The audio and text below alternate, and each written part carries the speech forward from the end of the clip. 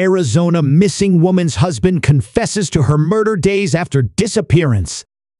Kelly Paduchowski's body was found on Friday.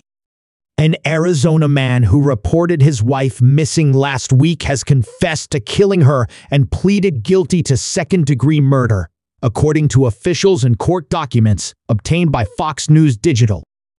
Daniel Paduchowski, 58, told police on June 30 that his wife, Kelly, never returned from a run and a swim in what the Flagstaff Police Department said in a press conference Friday was an attempt to misdirect police resources.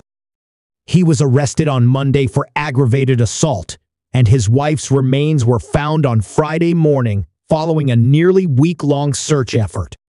Daniel Paduchowski pleaded guilty to second-degree murder, tampering with evidence, concealment of a dead body and possession of dangerous drugs. Michael Tunink, senior criminal attorney at the Coconino County Sheriff's Office, said on Friday.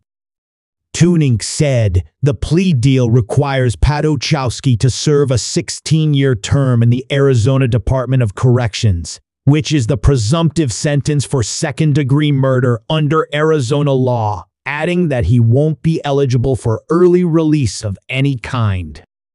As part of that agreement, the defendant provided information leading us to Kelly Paduchowski, the deceased victim, including her phone keys and the murder weapon, Tunink said. Investigators previously said that on Sunday, June 30, the day that Kelly went missing, cell phone data from Kelly's phone was traced back to the area of the Schultz Creek trailhead around 10:20 a.m., where Daniel was seen in the same area around 11:30 a.m. the same day. Police also interviewed family members and other witnesses throughout the course of the investigation and determined earlier this week that evidence from their house showed that he had assaulted her. This is obviously a monumental tragedy for Kelly's family and her loved ones, Tunink added on Friday.